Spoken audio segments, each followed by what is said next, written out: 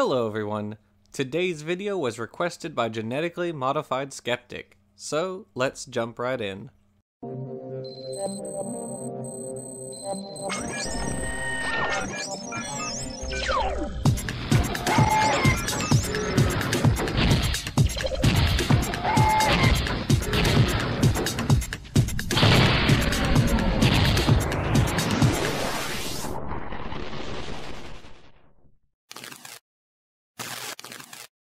Hi everyone, my name is Drew and I run the channel Genetically Modified Skeptic, link in the description. If you like content related to atheism, counter-apologetics, and scientific skepticism, then check out my channel, but for now, on to the video. As Master Yoda famously said, death is a natural part of life. In the end, all things die. We're born, we go through life, hopefully spending it with the ones we love, and then we die. Eventually, our bodies are unable to sustain their necessary metabolic processes, and we shut down for good. As long as there have been organisms, there has been death. Individuals die, populations die, whole species die. Millions of species are wiped out in mass extinction events, like the one we're in currently, never to roam the planet again. We often think about death more in the short term, but what about the long term? Life can't exist without several elements: carbon, hydrogen, nitrogen, oxygen, phosphorus, and a few others, which are recycled in ecosystems through what are known as biogeochemical cycles. Eventually, Earth's carbon will be sequestered in limestone and other sedimentary carbonate deposits as continents inexorably grow. This will ultimately deprive living organisms of the carbon they need for routine physiological functions. As organisms are unable to find carbon, they will die. Plants, protists, and prokaryotes will be forced to live with lower and lower carbon concentrations until they reach a critical threshold. And once that threshold is crossed, life on our pale blue dot will be extinguished. Long before that happens, though, the photosynthetic life struggling to gather carbon will have greatly reduced in biomass, meaning the oxygen content of our atmosphere will also drop precipitously. But hey, that's only a problem if you need oxygen for respiration or something. There is an interesting possibility that some type of life could evolve in the future which isn't dependent on either carbon or oxygen, but the odds of that happening on our planet are probably remote. As plant life disappears, Earth's albedo will rise because plants have a low albedo, meaning much more light will be reflected into space. This will lower Earth's temperature as deserts expand in size. Billions of years from now, the star that sustains life on this planet, the Sun, will grow until it engulfs the Earth and disrupts the motions of the other planets in our solar system. This is due to hydrogen being fused in the Sun's core to make helium, which raises the Sun's temperature.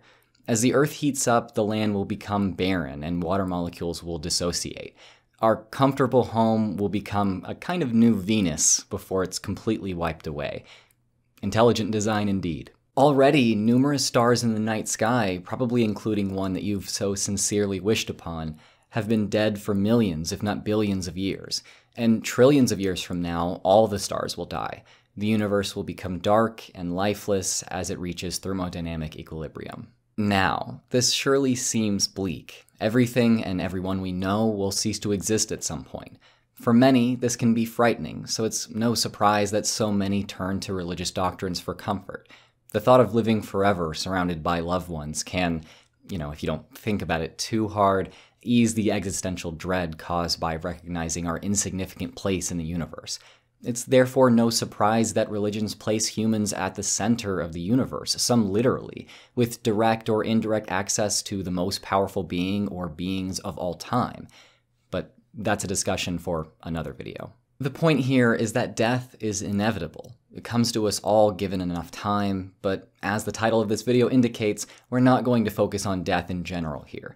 Today, we're going to talk about what happens to whales in particular when they die, which is the topic I suggested for Jackson to cover because, to me, it shows that life's inextricable relation to death need not always inspire sorrow. Often enough, it can provide a sense of wonder. It does to me. From here, I'll turn things over to Jackson. Thanks, Drew. When whales die, one of two things can happen. They get stranded on beaches due to tidal forces, or sink to the sea floor. Contrary to what one might think, though whales are so heavy, they don't actually sink immediately. As decay occurs, the gas in the whale buoys it to the surface, where it can be fed upon by various fish, sharks, and seabirds. Over time, the gas is released, and the whale then proceeds to slowly sink to the bottom.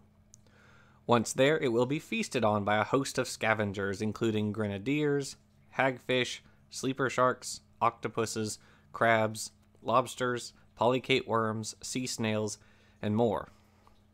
Because organisms on the sea floor are so sparse compared to surface organisms, they must rely in part on dead organisms drifting to the depths. Although whales sinking to the seafloor probably occurs frequently, researchers only extremely rarely get glimpses of it.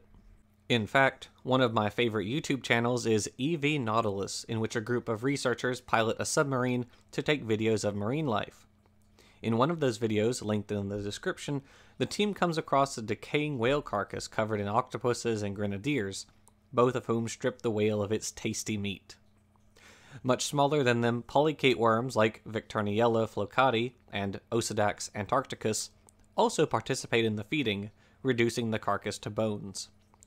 Osedax in particular is extremely important because this worm, also aptly known as the zombie worm, breaks down the whale's bones.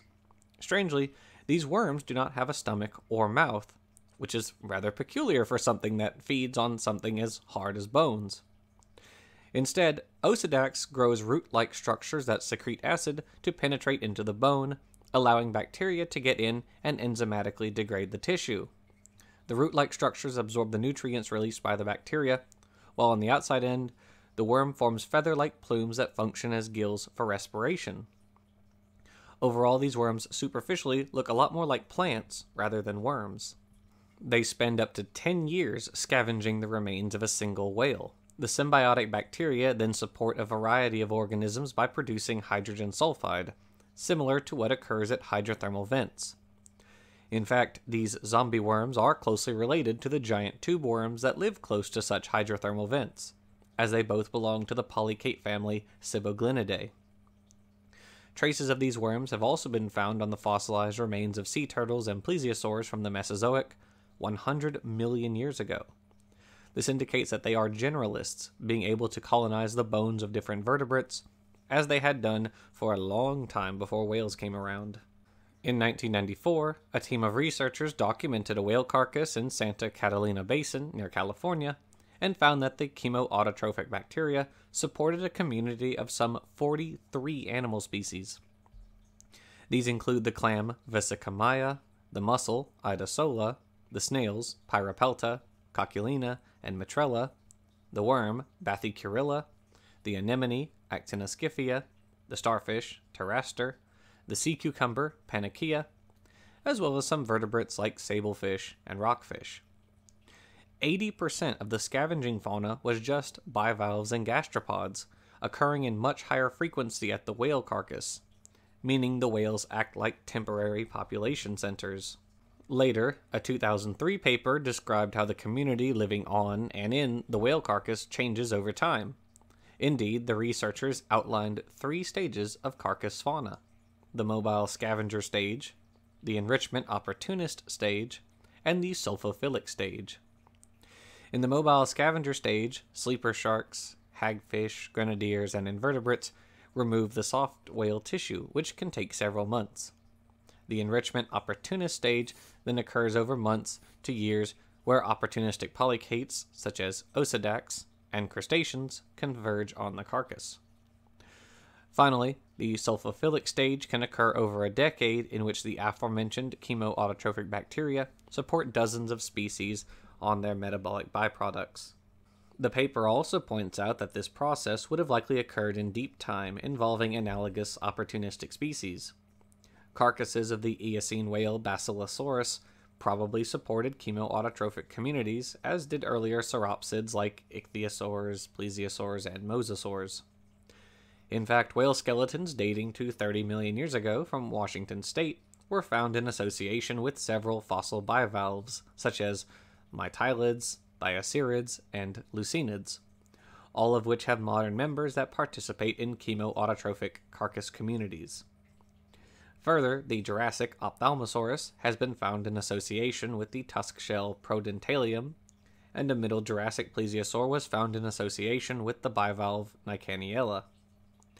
Even an Eocene leatherback sea turtle has been found in association with bivalves that inhabit modern whale carcasses, such as Osteopelta.